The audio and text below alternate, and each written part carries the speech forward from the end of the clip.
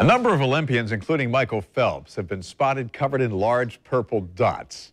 It's a result of cupping, an ancient form of Chinese medicine that promotes blood flow. But is there any proof it works? Dr. Ali Khosrowshahi joins us on the morning show to talk about this phenomena. Good to have you here. Good morning. So, does it work? Is there proof?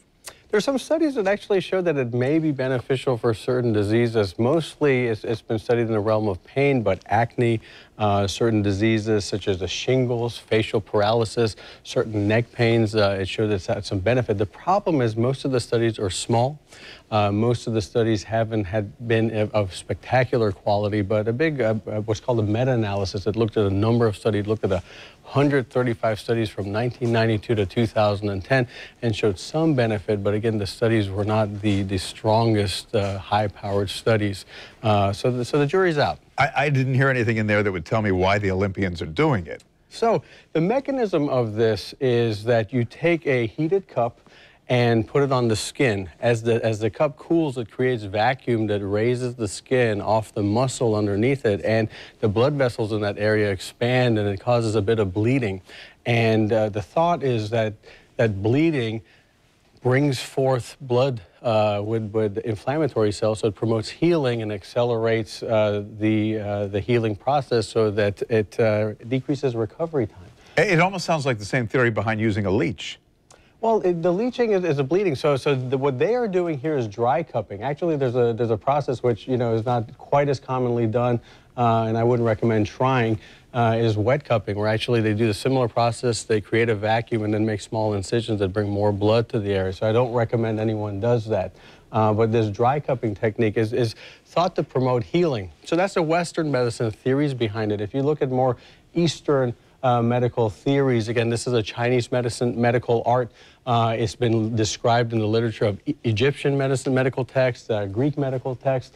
The idea with that is more on this concept of the meridian. It's a very, very delicate and intricate web of energy that flows. And so if you place these in the proper area, you can increase and stimulate the flow of energy, so that also stimulates healing and regenerates the body's ability to heal, promotes recovery. And so for these Olympians, being able to get back and compete in this short amount of time during the 2 weeks of the Olympics is important.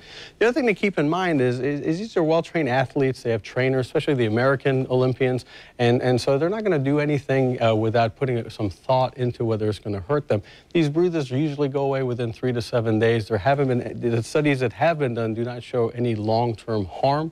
But for the audience, I wouldn't recommend doing this without talking to your physician, making sure it's safe to do, and obviously make sure there's a reason to do it. I was going to ask, who can best take advantage of this? So with this, in the studies that have been mostly done, and the reasons the athletes are doing is obviously pain and trying to recover in areas that are bothering them, and that's one thing. In the Eastern literature that they've looked at acne, various different pain, low back pain, cervical pain, and shingles and facial paralysis. But those you'd really have to do under the guidance of a physician from that standpoint. Now, most of the patients there looked like they were comfortable, but I saw 1 or 2 people kind of grimacing.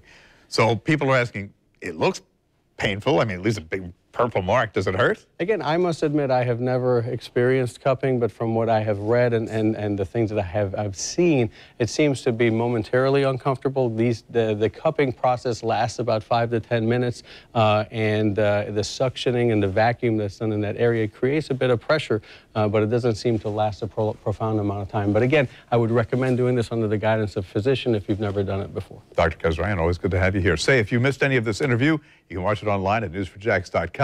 Look on the morning show page. It'll be posted later this afternoon. Take you outside right now.